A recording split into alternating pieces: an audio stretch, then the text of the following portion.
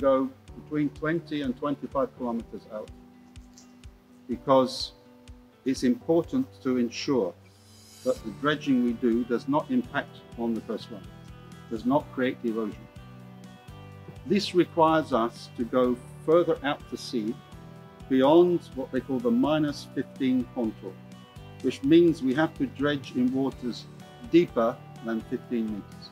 The amount of sand that we're taking from the seabed is a tiny, minute fraction of the sand that is in the sea worldwide. It is so small, it has no significant effect. And we're not digging a deep hole in one place. We trawl. So what we do is the dredger drops what we call an excavator arm, and when it churns up the seabed, then sucks that sand into a hopper on board the vessel.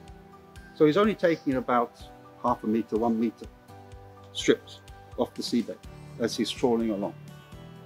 He's not staying in one place and he's going deep, deep, deep, deep, big hole. No, he doesn't do that. He trawls. So that's the way they ensure that they're not creating a problem.